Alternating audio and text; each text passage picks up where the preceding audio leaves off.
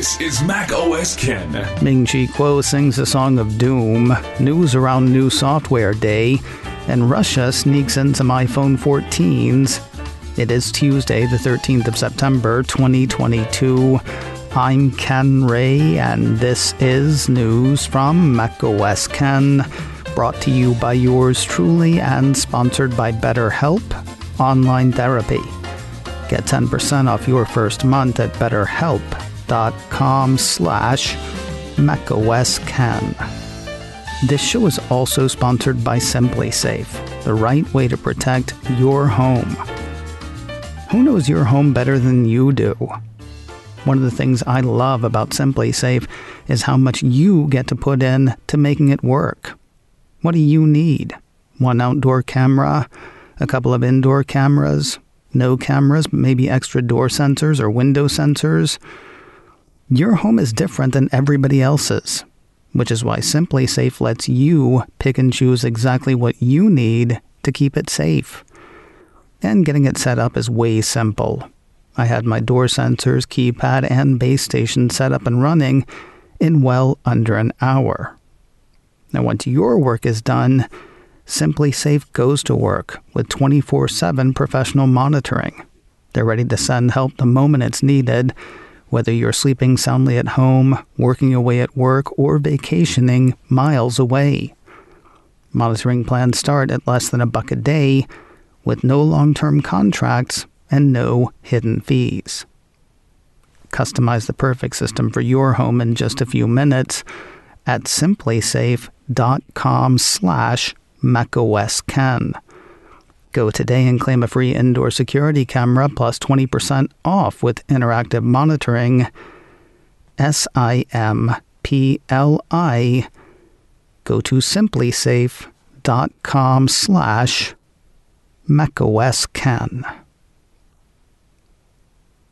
iPhone 14 Plus is a disaster, and you can tell Apple that TF International analyst Ming-Chi said so.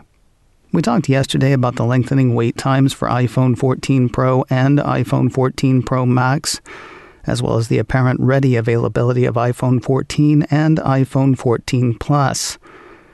Roughly 72 hours into the ordering process, young MC is ready to pass judgment.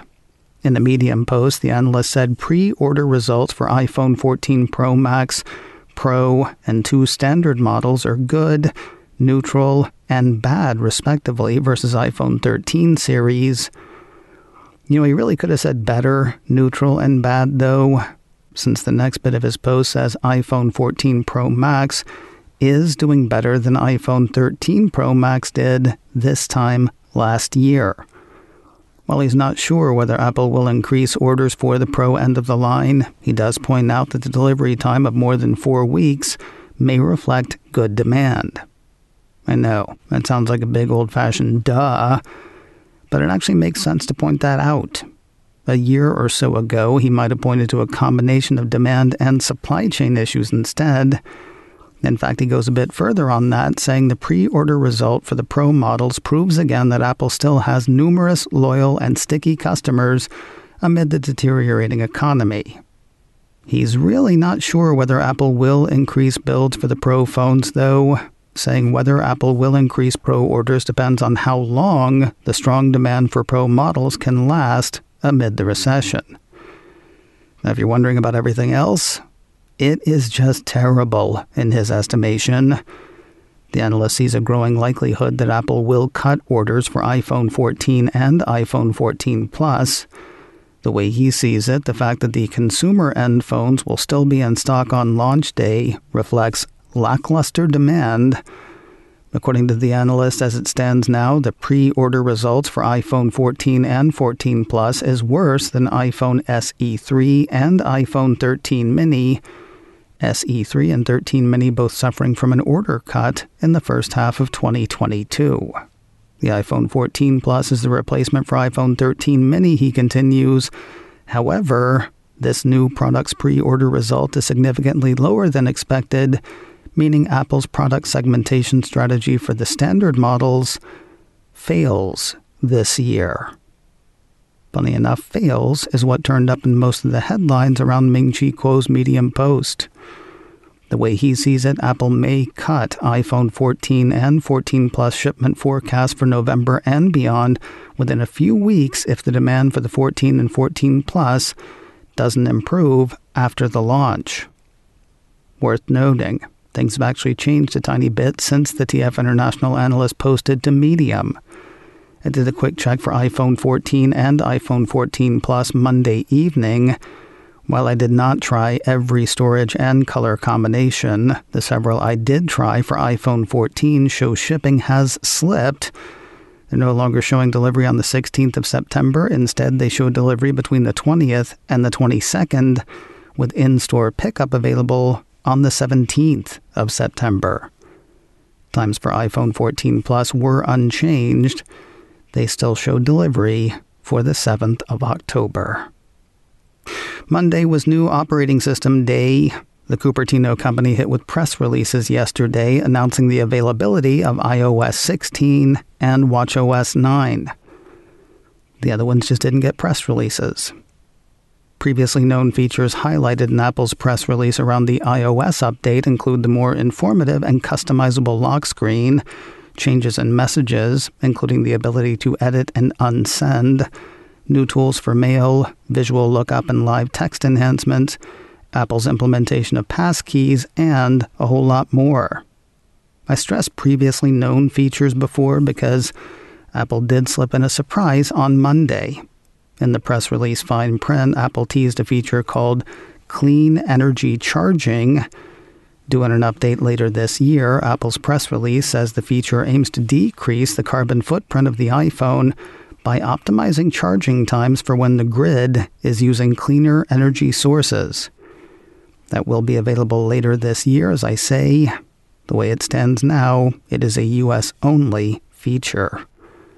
Shifting our focus to the chronometer, Apple's release on watchOS 9 highlights such features as new and expanded watch faces, updates to the workout app, the redesigned Compass app, more granular sleep tracking, the FDA-approved AFib history feature, the app to help manage one's medications, cycle tracking updates, and that list also goes on.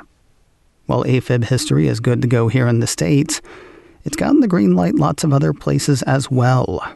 According to the press release fine print on that feature, it has received a number of local clearances and approvals from health authorities around the world and will be available in more than 100 countries and territories, including the US, Canada, Europe, Hong Kong, Mexico, South Africa, the UK, and more.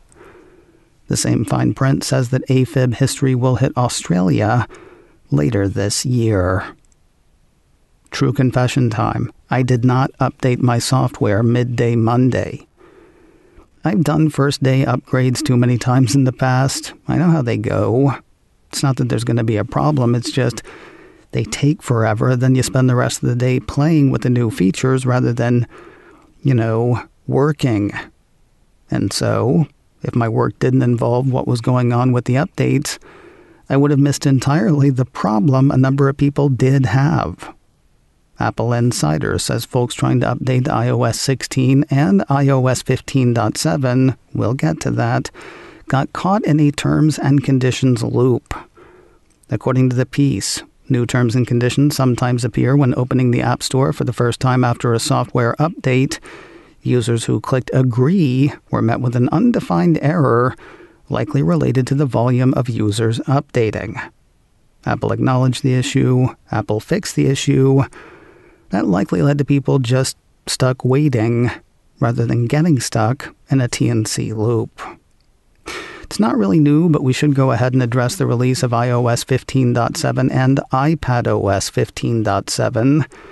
Security-driven updates these. A piece from Mac Rumors says they address multiple kernel vulnerabilities, in addition to fixing security issues with contacts, maps, Safari, Safari extensions, shortcuts, and WebKit.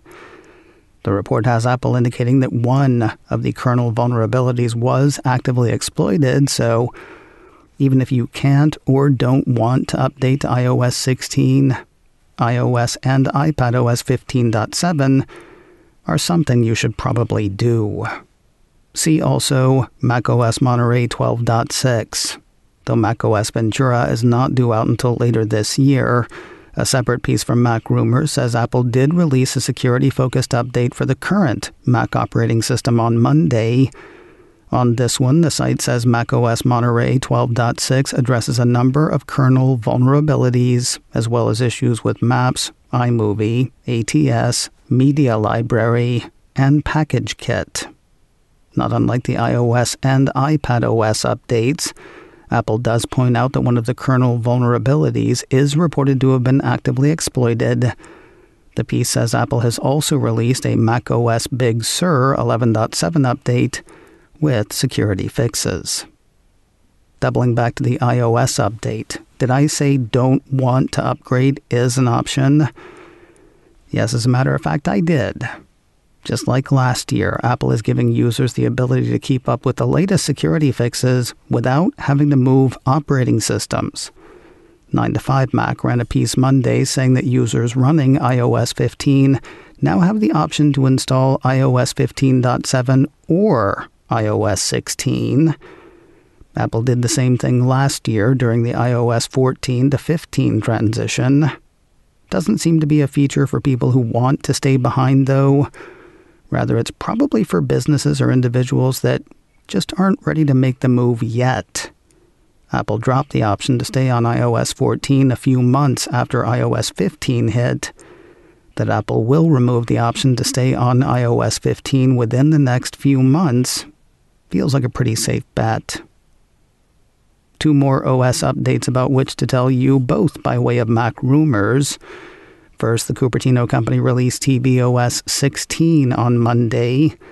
Made for Apple TV 4K and Apple TV HD, the report says the update brings game controller support for the Nintendo Joy-Cons and the Nintendo Pro Controller, brings cross-device connectivity, a feature that lets developers integrate Apple TV apps with iPhone, iPad, and Apple Watch apps to unlock new experiences on Apple TV. It improves the handling of multiple profiles on Apple TV and will improve interoperability between smart home accessories from different companies once the Matter smart home standard goes live. As for the other OS, Mac Rumors says version 16 of the HomePod software is available. Stabs and perfs only for this one. Version 16 of the software includes general performance and stability improvements, according to the report. More news in a moment, but first a word from today's sponsor, BetterHelp. There are so many ways that counseling just doesn't work. If you get the wrong counselor, it's no good. If you're not ready to fix whatever problem is troubling you, it's no good. If you are ready, though, there's BetterHelp. A therapist doesn't fix everything. Rather, they help you find your own solutions. That's why you have to be ready. Now, what's great about BetterHelp, it is ready when you are. They've got hundreds of counselors ready to match within 48 hours. Sessions happen on the phone, the laptop, the tablet. You're not bound by who's around you, and you work together however is most comfortable. I like that. I like how easy BetterHelp makes it to find a therapist, and I like how easy BetterHelp makes it to change should you find your first counselor just isn't the right fit.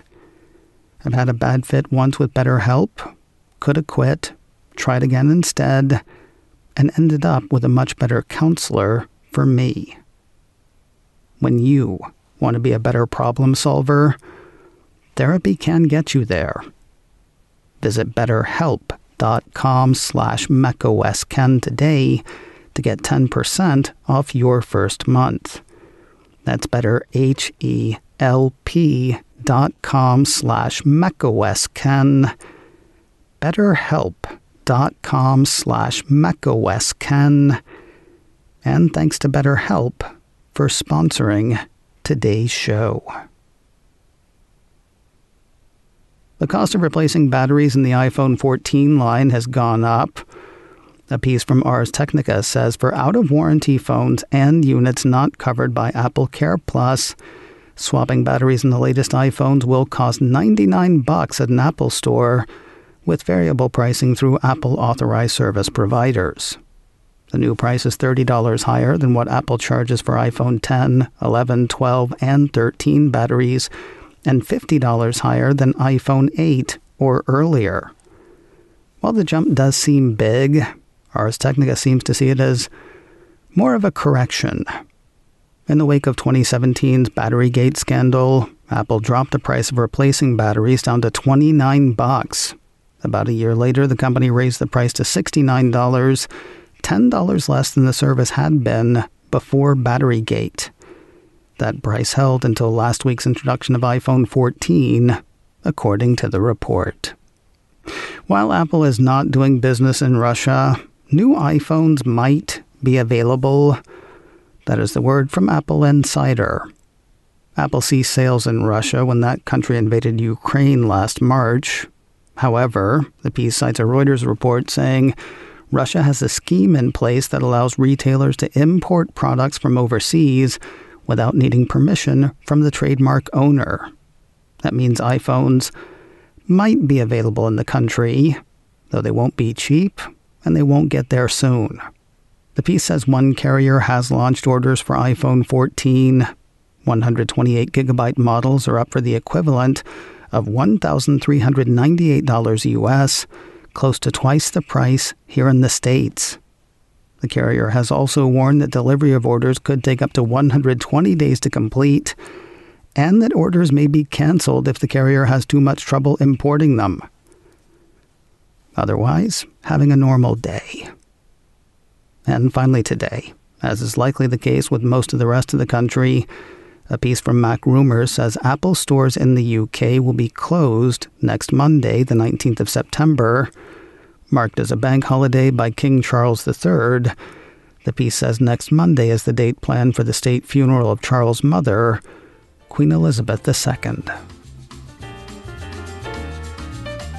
macOS Ken, brought to you by me and sponsored by SimpliSafe. Get a free indoor security camera plus 20% off with interactive monitoring at simplisafe.com/macOSKen. This show is also sponsored by BetterHelp Online Therapy. Get 10% off your first month at betterhelp.com/macOSKen. Advertising handled by Backbeat Media, online at backbeatmedia.com. You can reach me a couple of ways. Info at macosken.com or call 716-780-4080. Until next time, that is news from macOS Ken. I'm Ken Ray.